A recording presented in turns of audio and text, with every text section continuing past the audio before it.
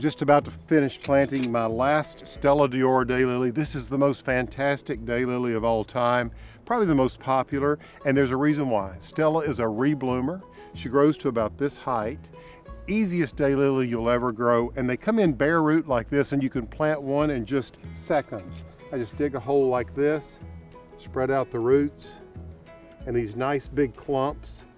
Just pull the soil up around the base of them, and all of these fans will then emerge, and each one of them will have a scape, and at the end of that scape will have clusters of buds, and those will open to blooms. Hence the name Daylily, because one bloom will open each day. And Stella will bloom throughout the late spring, summer, and into the early fall. Okay, Stella, you grow. Hey, if you'd like to add some of this wonderful reblooming daylily to your garden, shop my P. Allen Smith collection at pallensmith.com.